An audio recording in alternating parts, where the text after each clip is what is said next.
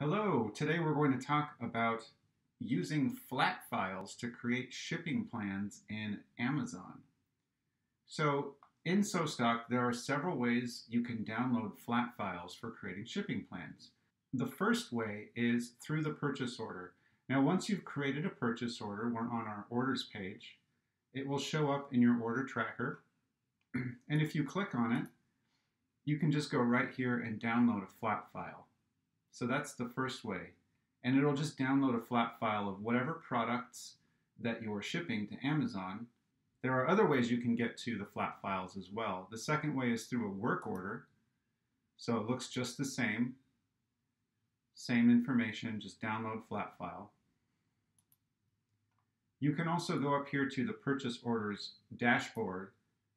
And if you wanted to, let's say, download multiple flat files at the same time, you can do that through bulk actions by clicking multiple purchase orders or selecting all and then go to download flat file.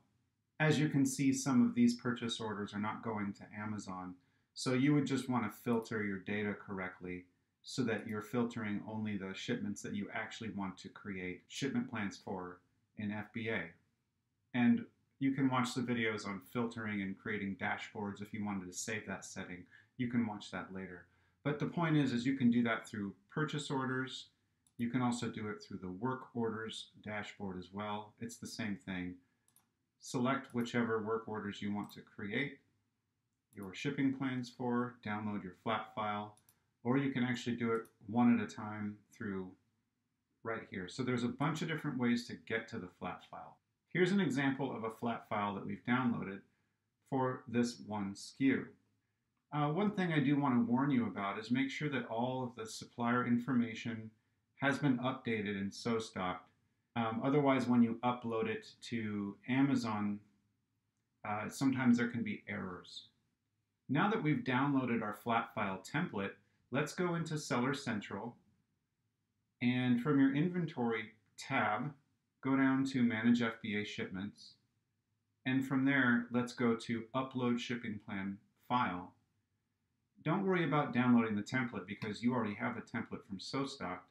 So now it's just a matter of choosing the file, and you will notice that you've got two folders here. One is Case Pack and one is Individual Pack. Case Pack means you're packaging the same product in the same case. And of course, individual pack means you're packaging multiple products within one case or carton. So whichever one you're doing for your Amazon shipment. Just a little note on the document type. So I'm using a Mac computer, an Apple computer. So my default program is Numbers. When it opens up any type of a spreadsheet, I cannot upload a Numbers file. So I exported this. I tried to export this as a CSV file, and that wouldn't really work very well in Amazon Seller Central. So I did it as a TSV file, and that one seemed to work best. But you know, you can try it for whatever format works for your computer. So you would just select that file, which we've done, and you would upload it. It'll show it being processed here. Now, as you can see with our test account here, we tried several times and failed. It gave us an error report, and it said that the error is missing label. Please check that you've submitted a tab delimited text file, not in Excel, comma separated, blah, blah, blah, blah, blah. And that's when I tried doing the CSV file. It still didn't work. I did it a few times, and I found out that for my Mac computer, the TSV file worked best. But eventually, we did get it to upload it. So once that is done, the next thing you'll want to do is scroll over to Shipping Queue. And in our shipping queue, we're just going to look at our shipping plans. And here you can see that there it is. So here you can see the Work on Shipping Plan button, and that would take you to the pages where you create your shipments. Obviously, you can download your FBA shipping labels, barcodes, all that good stuff for your suppliers or for your warehouse. So obviously this is a very simple example with just one SKU. Most likely you're going to have many SKUs with different quantities and different options down here. So you'll want to double check your work. Again, I just want to reiterate the importance of having all of this information saved.